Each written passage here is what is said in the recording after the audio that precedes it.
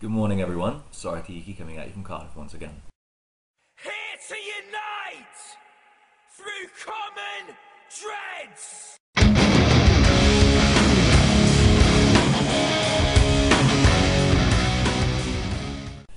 I've just finished watching AronRa's latest video, and straight away I've been struck by a question. How sexist is the YouTube atheist community? Because to be completely 100% honest with you, I don't know. I think necessarily I don't know. I mean, I'm a man. Most of my subscribers are probably men. Which is not to say that I don't have female subscribers, but I don't think any of them are subscribed to me because of the way I look, or because it's a novelty to see me speaking out about the religious issues that I speak out about. There's no novelty in a young male atheist. So this video is directed at you, if you're a woman and an atheist. Let's start talking about this.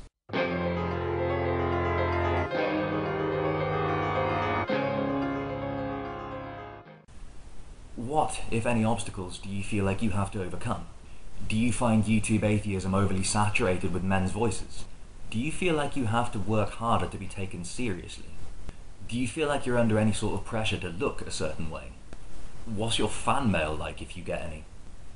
Dare I ask, what's your hate mail like?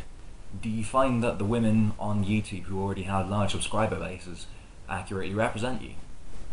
And this question is a little bit more specific. If you're a woman and you're subscribed to me, have I ever been guilty of sexism?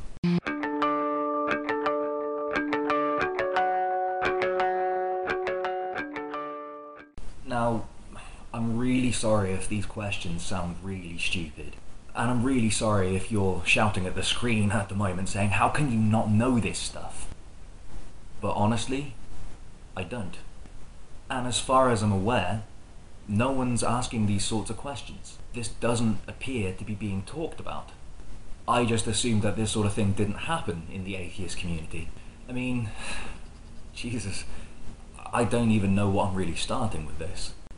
I don't know how big the can of worms is that I may or may not have just opened. But I do want to talk about this, and this is kind of the only way I know how. So let's get the discussion going. If you're interested in this discussion, please leave a video response. Answer the questions, tell me what it's like to be a woman in the YouTube atheist community, or hey, you can even tell me if I'm not anywhere remotely near asking the right sorts of questions. But basically, I want to hear from you. Till the next time I clock 1,000 heads, until the next time we unite, through common dreads.